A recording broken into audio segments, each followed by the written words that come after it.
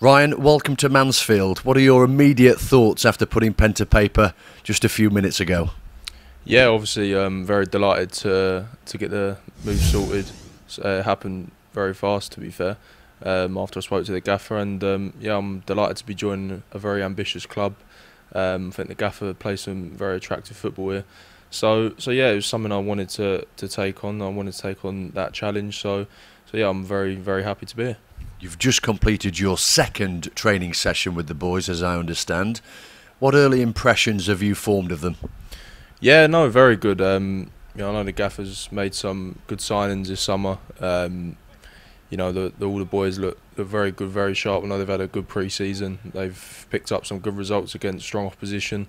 So yeah, I'm just hoping whenever the gaffer gives me the opportunity to put on the shirt, I can just add to what they're trying to build it. Tell us about you as a player. What are you about?